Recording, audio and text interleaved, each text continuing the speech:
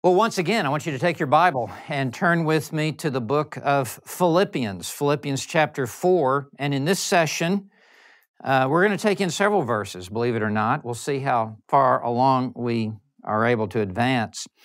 I want to begin reading in verse 10, and I'm going to read through verse 14. We'll see how far we can work our way into this. These are great verses. And Paul writes, "But I rejoiced in the Lord greatly that now at last you have revived your concern for me. Indeed, you were concerned before, but you lacked opportunity. Not that I speak from want, for I have learned to be content in whatever circumstances I am. I know how to get along with humble means, and I also know how to live in prosperity. In any and every circumstance, I've learned the secret of being filled and going hungry, both of having abundance and suffering need. I can do all things through Him who strengthens me. Nevertheless, you have done well to share with me in my affliction."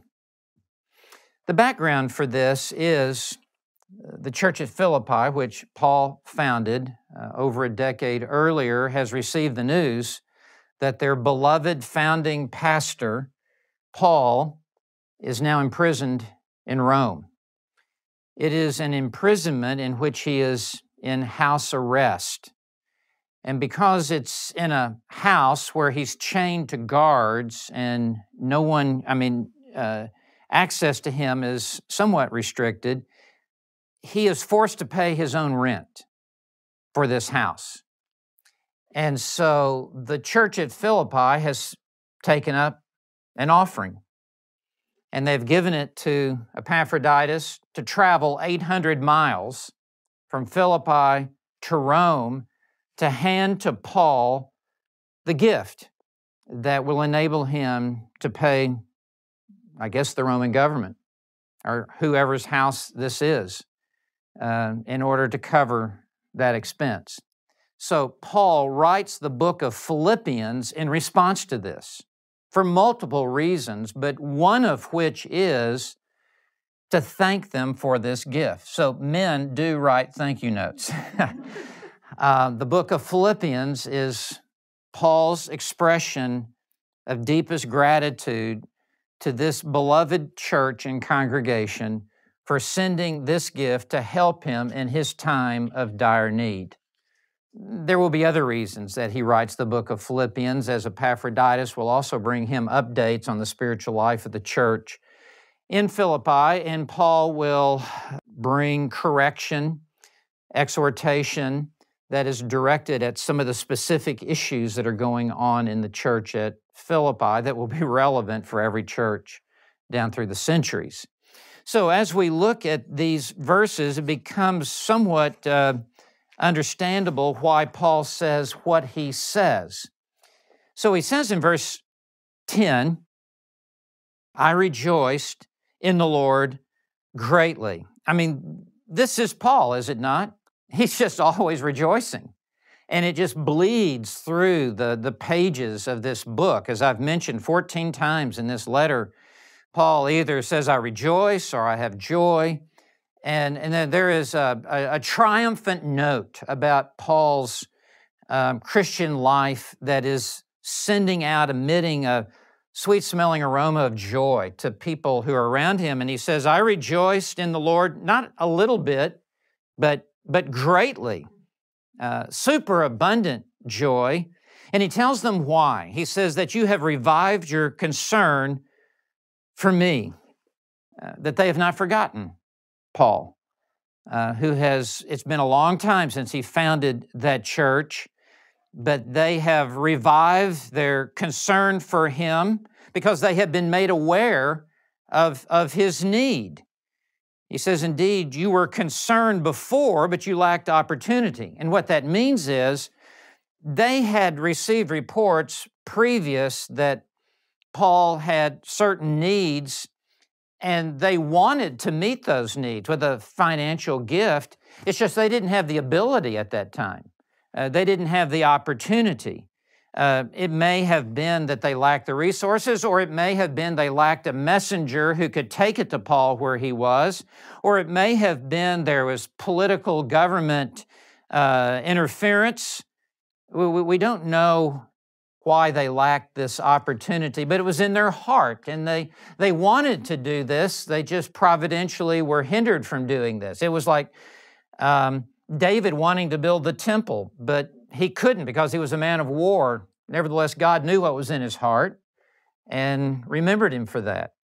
Well, Paul is saying something of the same. Thank you. It was an enormous encouragement to Paul to receive this gift, and what meant more than even the gift was the thought that was behind it and the revived concern. It just so greatly encouraged the Apostle Paul. I can relate to this as a preacher and as a minister.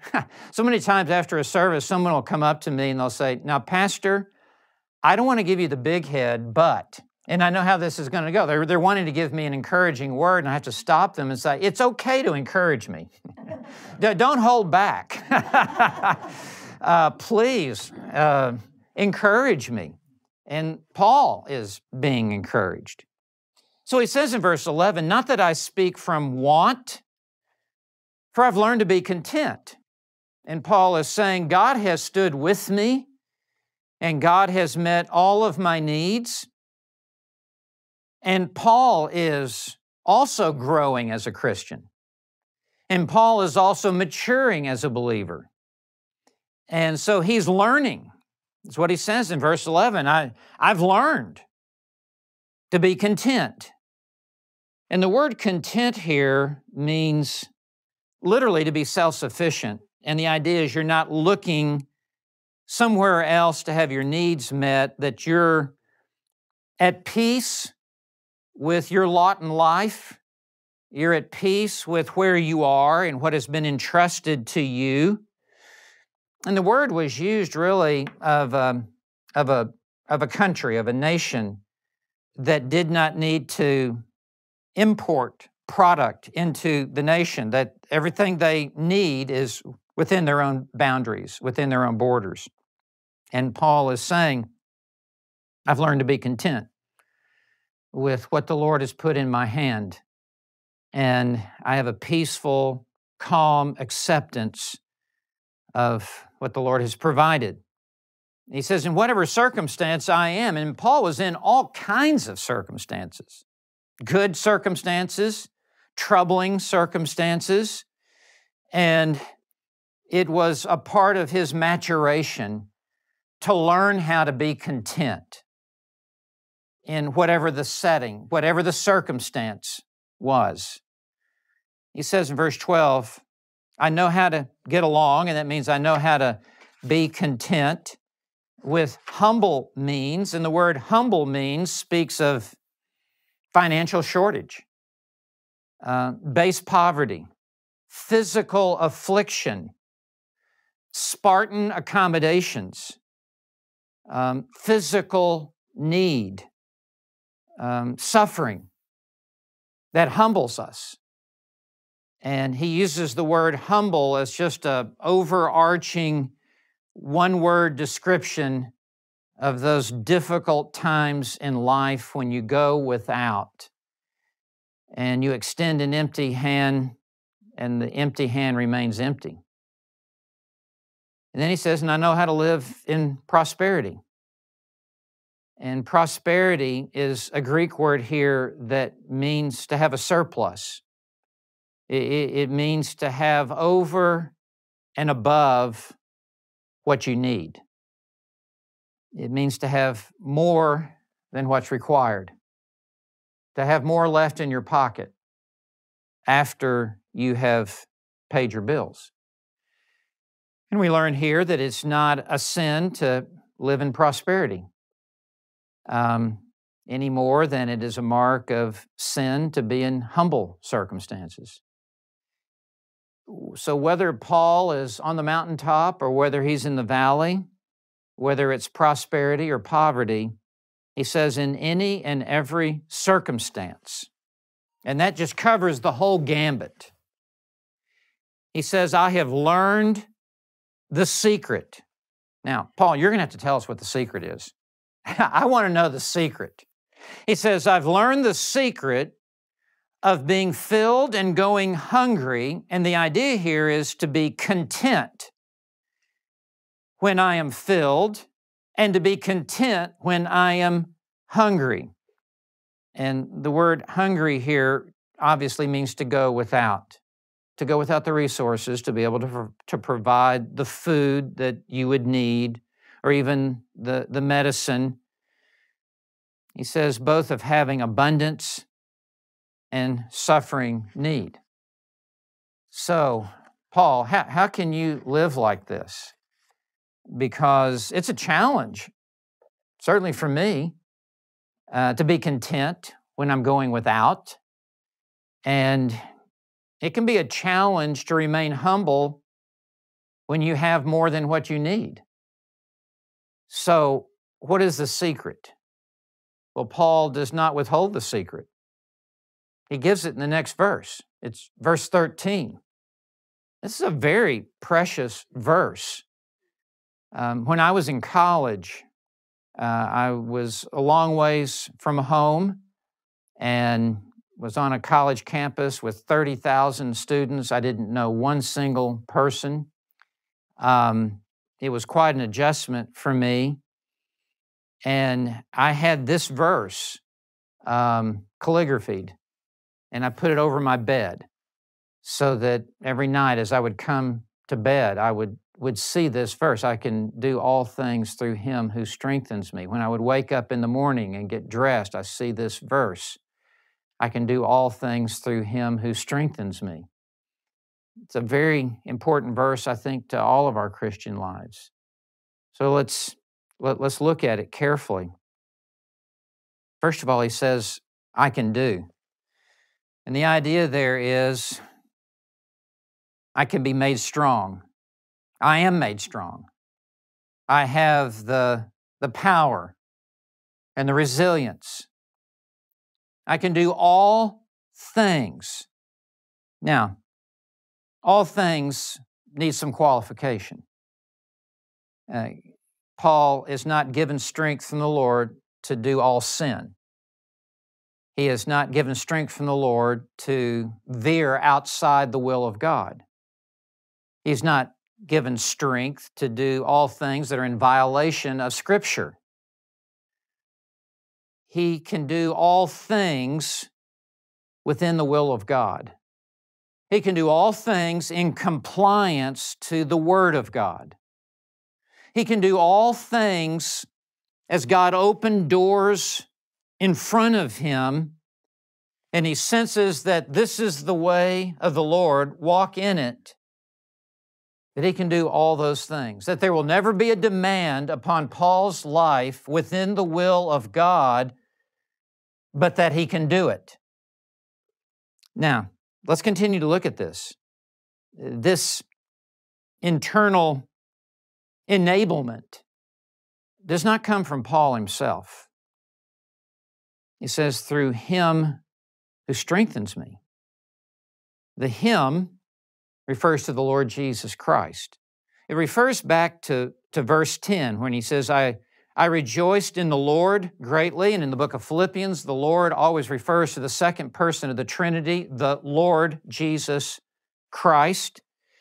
And so Paul is saying, I can do all things that God requires me to do through Jesus Christ, who is all sufficient in my life, who is all powerful. He says, who strengthens me. And this word strengthen comes into the English language in part. It's a compound word, but dynamite is in the middle of this, is the main root word for strengthens. That there is a dynamic power that is so great in my life that is released within me as I move forward in the will of God, that I can do anything and everything that God requires of me to do by the strength that God provides. What kind of God would He be if He calls us to do something but leaves it up to us to do it? We would fall flat on our face every time. Jesus did say in John 15, verse 5, apart from me, you can do nothing. That's not a whole lot. Nothing of any eternal value, nothing of any lasting significance, nothing of anything within the will of God. Apart from me, you can do nothing. Abide in me and I in you. And yet, everything God calls us to do, He strengthens us to do it. Men, has God called you to love your wife as Christ loves the church? You say, how could anyone live like that? Well, the bar is set so high we'll never perfectly meet it. But we can do this through the strength that God provides. Regardless of how she is to me, God can enable me to be this to her. And wives, how could you possibly submit to your husband and yield yourself as Christ submits to the headship of God the Father as He came into this world? Well, the answer is right here. If God opens up a door of ministry for you, or if you're asked to do something to serve in the church or in a ministry, and you may say, oh, I just feel so inadequate. Well, that's a proper assessment. I mean, you are inadequate, but He makes us adequate if it's His will for us to move forward. And so He provides a strength that enables us to do everything that He calls us to do. That our duty will never exceed His dynamite. That our responsibility to do something will never be greater than the reservoir of His strength and power that He provides for us. It will always far exceed whatever is required of us to do His will and to carry out His work. This should be of an enormous encouragement to us today. We all need to have this verse calligraphied and put hanging on a wall in our house to remind us of God's powerful activity at work in our lives. A great cross-reference is Isaiah 29 to 31. Isaiah 40, verses 29 to 31. You'll immediately recognize this passage as I read it. He gives strength to the weary, and to him who lacks might, He increases power. Though youths grow weary and tired, and vigorous young men stumble badly, yet those who wait for the Lord will gain new strength. They will mount up with wings like eagles. They will run and not get tired. They will walk and not become weary. Bottom line, you supply the weakness, God supplies the power. We don't supply the power. God is omnipotent. That means all-powerful. The only power that you have is what is given to you by God to do His will and to do His work. But He always gives a vastly sufficient strength and power to do what He calls you to do, to endure, to persevere, to be steadfast, to press on, to be resilient. And there are times when we all want to just throw up our hands and walk away from something. But if it's God's will that we press on, He will give us the endurance. He will give us the strength to press on. 2 Corinthians 12, 9 and 10 must be heard at this point. Paul asked that God remove the thorn in the flesh, and God responded, my grace is sufficient for you. My grace is sufficient for this thorn in the flesh that is crippling you and crushing you. No, I'm not going to remove the thorn in the flesh, no matter how many times you entreat me to do this. And Paul entreated 3 times because it was crippling Paul and making him weak, which was the greatest thing that could happen in his spiritual life. Because when he is weak, that's when he becomes strong. So God was using the thorn in the flesh for a far greater good in Paul's life. So listen to this. My grace is sufficient for you, for power is perfected in weakness. God's power perfected in our human weakness. He goes on, most gladly, therefore, I will rather boast about my weaknesses, so that the power of Christ may dwell in me. Verse 10, therefore I am well content with weaknesses, with insults, with distresses, with persecutions, with difficulties for Christ's sake.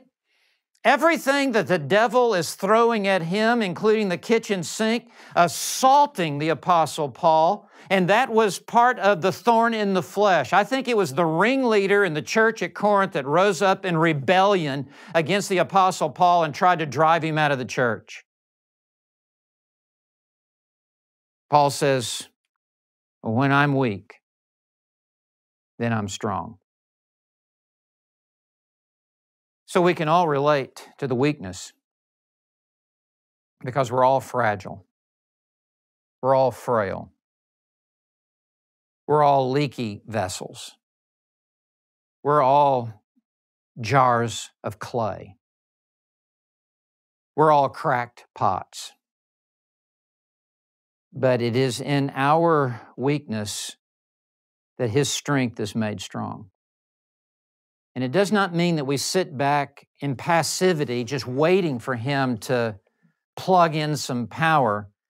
No, it's as we step forward in trust and reliance upon the Lord that He empowers us. That's why He said in Colossians 1:29, I labor striving according to His power, who mightily works within me. So, the secret is Christ. The secret is my weakness and His strength. Therefore, I can be content in whatever my circumstance, whether it's health or illness, whether it is prosperity or poverty. I can be content because the Lord will give me the strength to go through this time.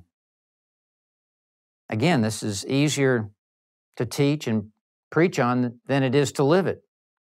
But the Lord uses these trials to make us weak so that we will rely on His strength. So verse 14, nevertheless, you've done well to share with me in my affliction.